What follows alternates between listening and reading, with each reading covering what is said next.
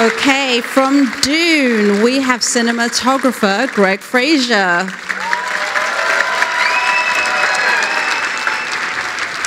He's also the cinematographer for The Batman, by the way.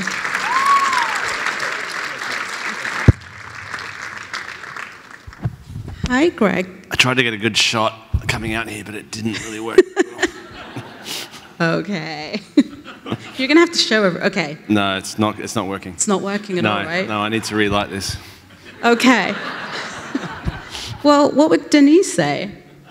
I think he would be very gentle and go, okay, let's take a step back. Let's figure out how to get this lit properly. I probably wouldn't tell him that I can't light it. I'd probably just pretend that I could and keep going. So I bluffed my way through it. Denis has been wanting to make Dune since reading the book when he was a teenager. What did he say to you when he first gave you that phone call? It was a long conversation, and he kind of talked about the characters first, and he talked about not the scope of the film and not the scale of the problem ahead, which is how to adapt this book into a film. He talked about Paul and Paul's family. It was about a family film.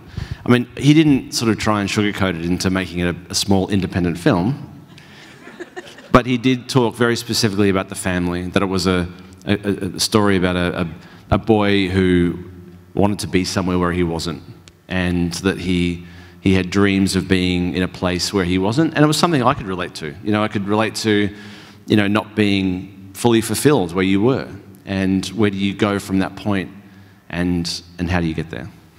So is it your fault that every time I see a clip from this film or I watch that film, I get more and more emotionally attached to these characters?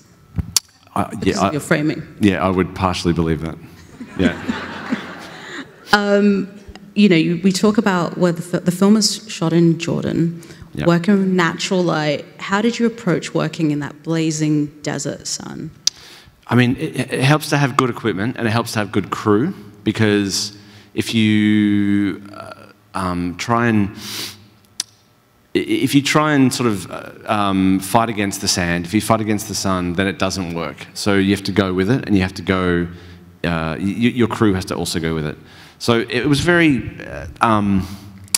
was hard, but I must say that the desert's an amazing place to shoot. You know, and anybody that's spent time in the desert will realise there's a certain spirituality when it comes to the desert, and visually that spirituality presents itself on camera. You just have to be willing to accept it. It sounds a little hippie, apologise.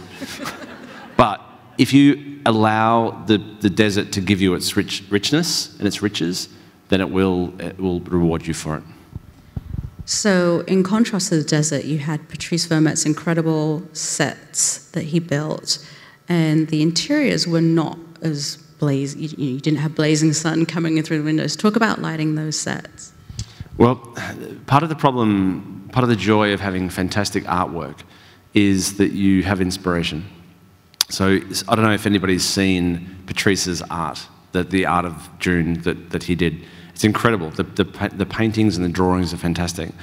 But the reality is that you've only got a limited space to light. And technically, and it's a little boring, but then you start getting into the point where people want to build sets right to the walls, but then you have to put lights through them. And so there was a bit of a tussle early on between Patrice and I about, like, hang on, don't build it so close to the walls because I can't light. And he's like, yes, but it's got to be big. And I'm like, but I can't light.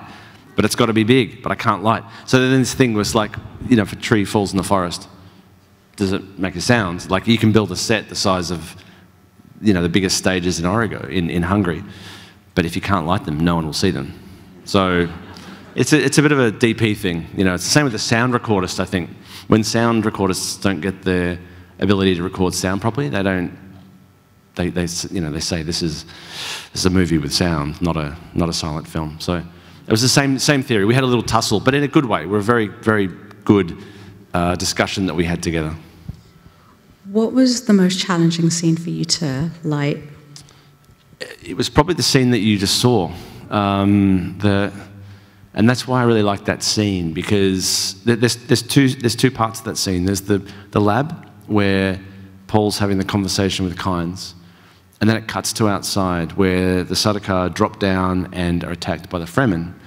And those two places, one was studio and one was outside a studio because it involved natural light and involved scale.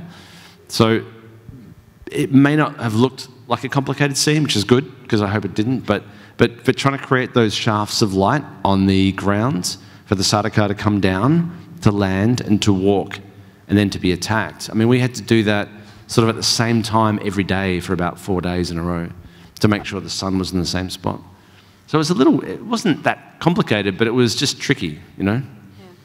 Incredible work. Stay put.